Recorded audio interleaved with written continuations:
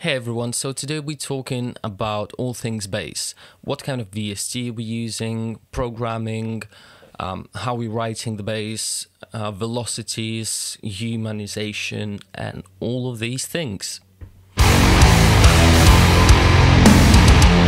So today for our bass sound, we'll be using a program bass, and for that we'll use a Kontakt player.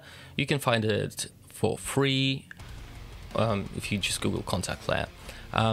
And within Kontakt, we'll be using Eurobass by Submission Audio. It's one of the best bass plugins, I would say, out there on the market. It goes down to double drop E, which is pretty low. So all of your metal needs can be covered in this. So let's talk about this plugin a little bit. You have different controls over here, as you see.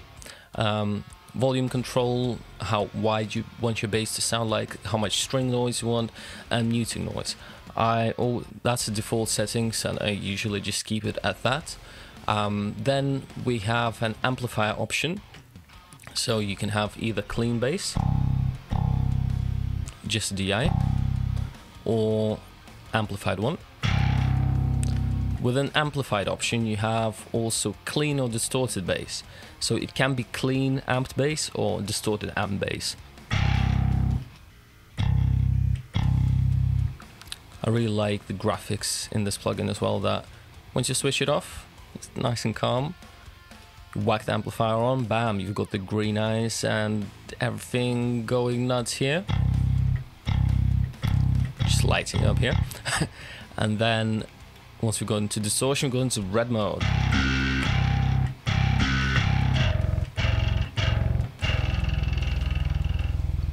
That string noise is super realistic.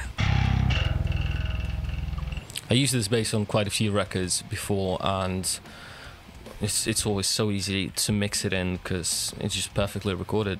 Also, another few things. We've got tone option. So basically it makes it slightly brighter, slightly darker.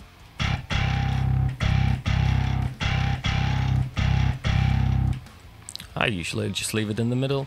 And then one of my favorite things about this is alternate picking option here. So you can select, I usually select 16th notes because I know that there's going to be a lot of fast riffs that I want bass to follow, and that way I'll just humanize it automatically. Cool. One of the most important features of this plugin, if you go into key switch info over here, you can see articulation options here. So by default it's on C2, which is just picking bass, so like every note is picked. Then you've got hammer-ons, pull-offs, slides, mute, dead mute, and harmonic mute, which is really cool, I think, because if you want to go that extra mile and make it sound as realistic as possible, that's where you go. I'll show you how I do that, and you can follow me or not, up to you. But I think it's a really cool plugin, and you'll hear it in a moment what it sounds like. They were like bass sitting in the song, especially in the metal song, is pretty much following guitars, following drums, the rhythmic pattern of it, and just supporting it as a low end. But obviously, if you're a bass player and you have real bass, you probably will go a little bit more interesting way. I don't know, it depends on your skill and everything. But I'm not a professional bass player. I just want that really good, consistent low end to support my rhythm guitars. So that's what we're going to do. Where I like to start is take drum MIDI, copy it down there, and then get rid of all of the cymbal hits. We can get rid of tom hits as well. Just leave kick and snare. Then select all the snares, move them to the same level as the kicks, and then move this to our root note, which is C. So octave up. And if you have a listen now, it'll be following basically our drums and guitars.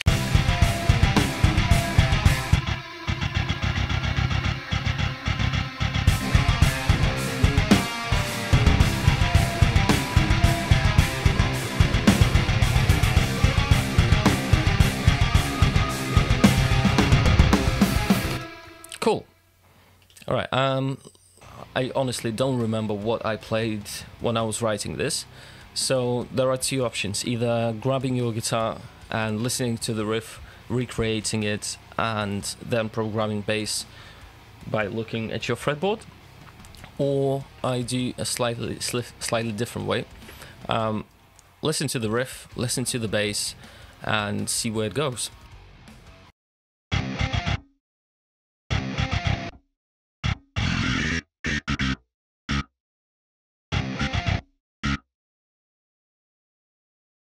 Quite a useful thing to do, I find, is to loop that one note cycle and just listen to bass and guitar and adjust the pitch.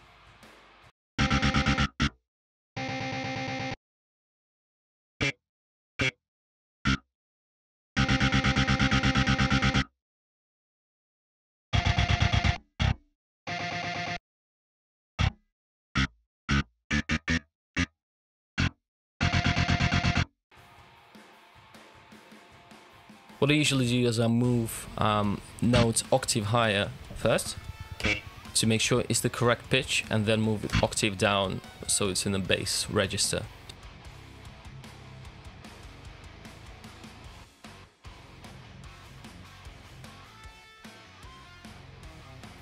So let's say we've got our first two bars here.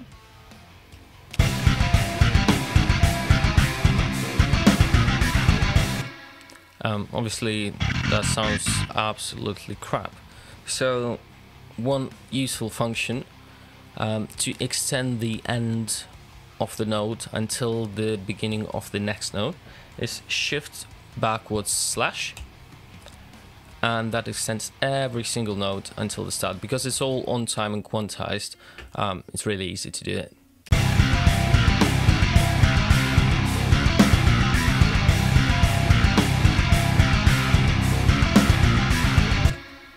Cool. Then we've got our second bit.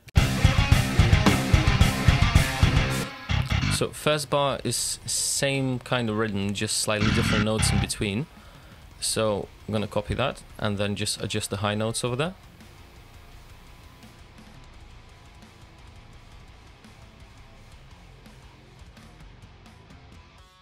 Alright, so our third cycle is quite similar to the first one. Again, just a few different notes.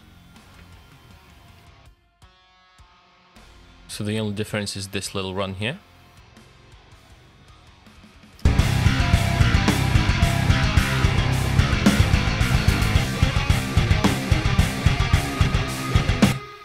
And the fourth cycle is similar to the second one.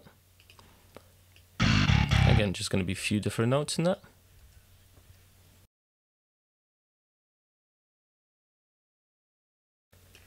Cool, so we've got our first section done.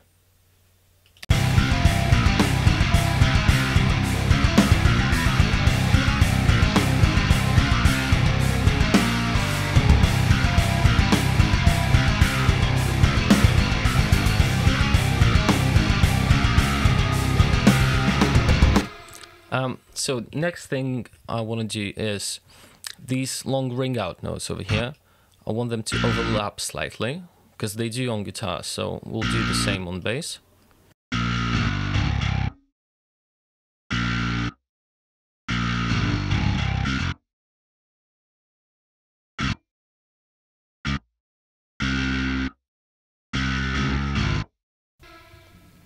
Cool. Then let's work on velocities of our bass. So all of the high notes at the moment, they're pretty loud, and usually when you're playing bass you don't pick that hard, especially on the fast runs like here. Right now it just sounds like a little bit robotic. So what I do is I select most of my high notes, especially except the accent ones. So for example here where it starts the phrase. So all of my runs. Maybe I'll leave the ring out notes fairly loud.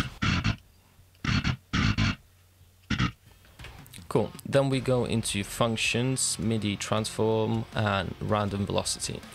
So over here it lets you select where do you want your velocities to be of the selected notes. So let's say I want it to be between 70 and 90 because they all softer hits, so I don't want to go too high with it.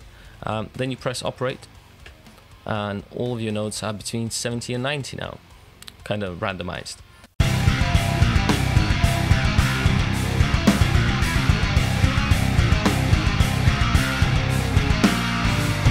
Cool. Next thing I want to adjust is these 16th notes where it goes ta-ta, ta-ta, syncopated kind of riffs. So all of these I want to be on the softer side as well. So basically like the kind of palm mutes on guitar.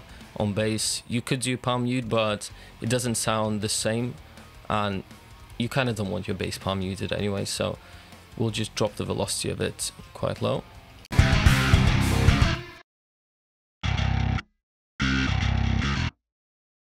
And then note afterwards, I want it slightly louder. There we go.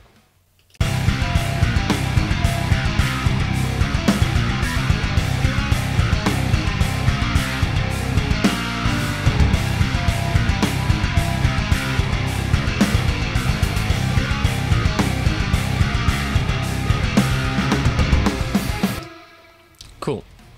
So it sounds pretty good already, but let's take it to another level and go into key switch info and humanize it slightly. So basically in this scenario, what I usually do, just think how you would actually play it, let's say on bass guitar, on regular guitar, and adjust articulation to that. Let's start with little runs over here.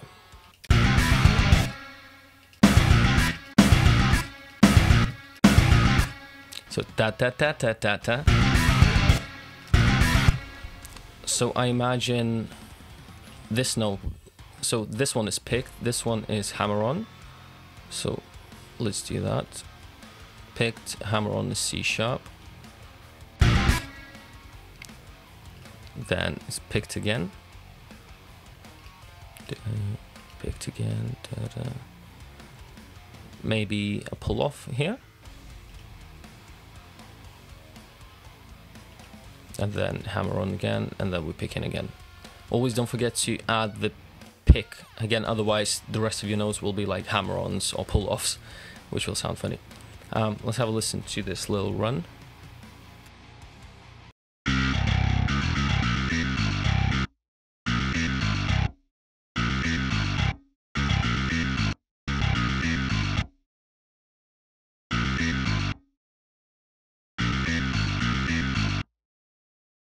Let's have a listen without articulation. And then humanized. Sounds way smoother and way more realistic. So for that kind of runs, it's really cool to do something like that. So I'm just gonna copy that for this.